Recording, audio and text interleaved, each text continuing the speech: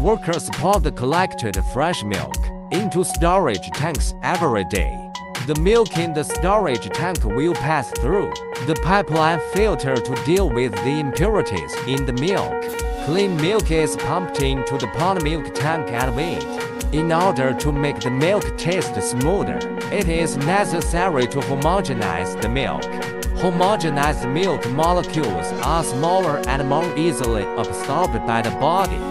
In order to prolong the shelf life of milk, the factory also needs to pasteurize or UHT pasteurize the milk before filling.